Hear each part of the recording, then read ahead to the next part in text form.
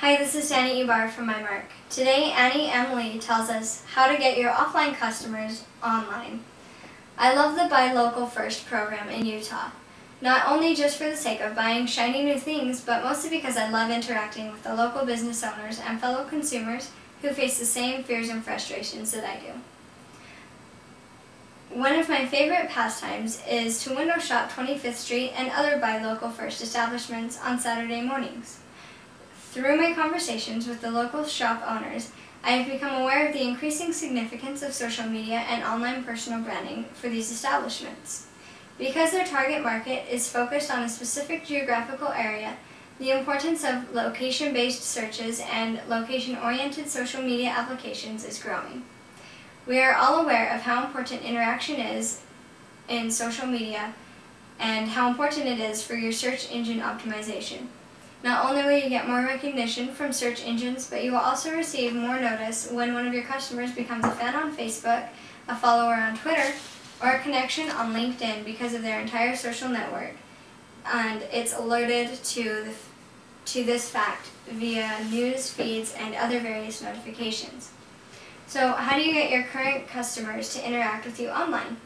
This is the one concern of local business owners that I see frequently. Many of these business owners have begun their offline campaigns to get more traffic to their online presence. Let me share some of the more successful and creative ways I have seen this done recently.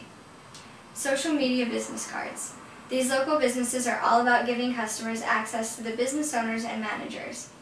Their customers love their personal interaction with management. One way they do this is by giving out the business card of their owner on a regular basis. On the business card, you can find not only the traditional means of communication, but the links to their website and, more importantly, their social media presence, like Facebook, URL, or a Twitter username, etc.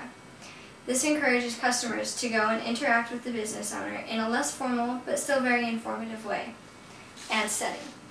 Social media coupons and exclusive offers.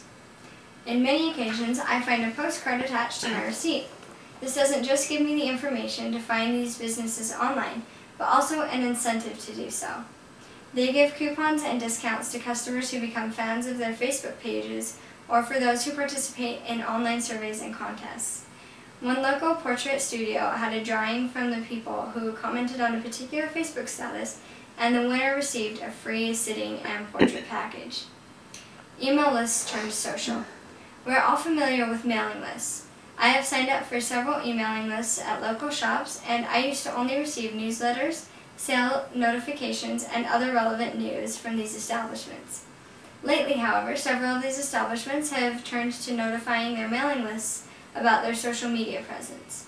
They encourage their customers to interact with them via social media, provide links to their blogs, and exclusive offers on Facebook or Twitter. You don't have to adopt any of these techniques to get your offline customers to interact with you online, but you should be using some sort of technique to encourage this interaction. Learn a very important lesson from these local business owners and apply it to your personal brand. Communicate with your customers via traditional means to promote your online presence and get them to interact with you there. Use techniques best suited to your industry and brand and have fun with it. This has been Danny Ibar from MyMark on how to get your offline customers online.